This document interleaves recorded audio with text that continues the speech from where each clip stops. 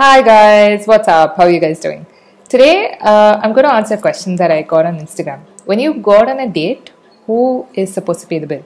Should the guy pay the bill or should you go Dutch, right? I realize that this is not a problem any of you have to worry about for a while because honestly, who's going out now?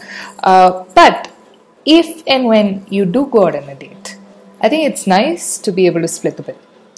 Because why should any one person be paying for the other person, especially when they're strangers, right? Like it's an opportunity for both of you to meet up and get to know each other, and this is an event that should be funded by both parties.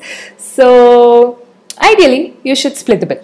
Now, if the guy insists that he'd like to pay, do offer, right?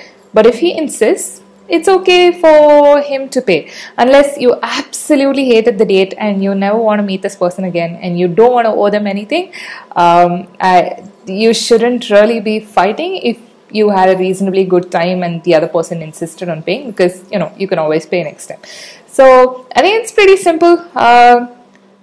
Go Dutch, but if the other person insists and you don't mind meeting them again and you feel like you'll return the favor, then let them pay. It's as simple as that.